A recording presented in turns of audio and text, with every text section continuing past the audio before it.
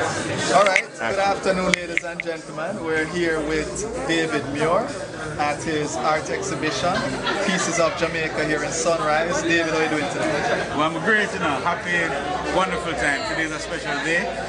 Wonderful turnout for my show. I could not be happier. Everything is just fabulous. This is a really special day for me. Yeah, you had quite a turnout here today. I was at the last one and had quite a turnout that time. It seems like you've gotten such a following, a great following, that they can't get enough of your work. Well, I like the sound of that, so hopefully we'll see the pieces leaving the walls very soon. But sincerely, it's more than just my work. It's about the whole mix of the visual and the performing arts, and people love it, and I think it's a great energy, and we hope to continue it. This effort, the Pieces of Jamaica, is only going to burst into things that are bigger than this.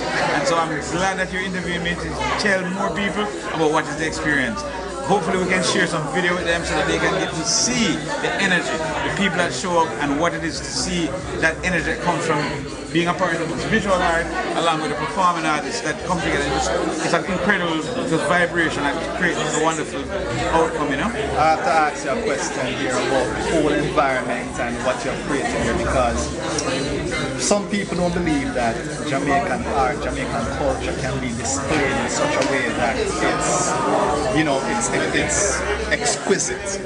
Okay, and what you have created here today with the violins, with the acoustic guitar, with the visual art here, with, you know, people mixing and mingling, and, you know, the wine, etc., etc., has just made this one of these very unique events. Was this your idea of, was it the concept of doing it this way, you know, your ultimate idea of showing Jamaican art, showing Jamaica? Talk to me about the set. It's not that hard, you know, Xavier. What happened is that really the vision is this: we want to give you quality entertainment. So it's not about trying to reproduce anything anybody else has done, which is the same thing I do with my art.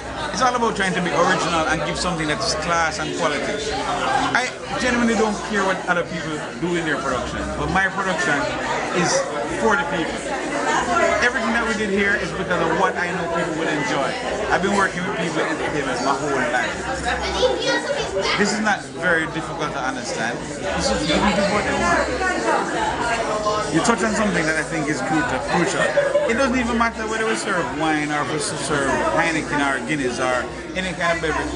It's about how you mix sincerely true art. Because I could have put, you know, let's just say for argument's sake, the popular artists of today, whoever that is, whether it's Sean Paul or, and I could try and use like a hype event. But the thing about it is that what we're really promoting here is young performing artists who have a real skill and talent. Not at the same time, hopefully the same for my work.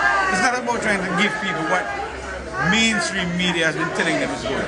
It's what we know is quality. We're working on real, true quality, and once you give it to people, they're going to enjoy it. So it's just been great. This, what you see here, is going to be replicated over and over and over again, and we're going to have a lot of good time because we're not going based on somebody else telling us what is good.